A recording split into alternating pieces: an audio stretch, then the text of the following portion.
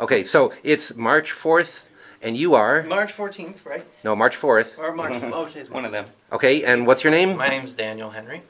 This is a 1912 rotary spark gap transmitter. And this is a smaller version of what they would have had on board the Titanic. And we'll pretend it's 1912 and we struck an iceberg. And I'm in the wireless room, and I'll send out the SOS. Alright. Here we go.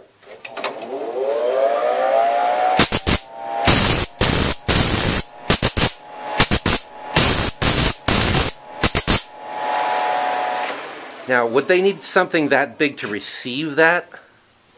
No, you could be listening on the wireless receiver. Here. Something like this. And this one has a crystal in it. And you would pick up the message and listen on your earphones. So Sparky actually referred to this Yeah. device. Okay. Sparky or Sparks. And how long did these rule the waves?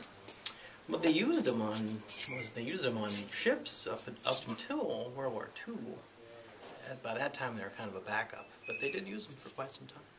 So no voices yet.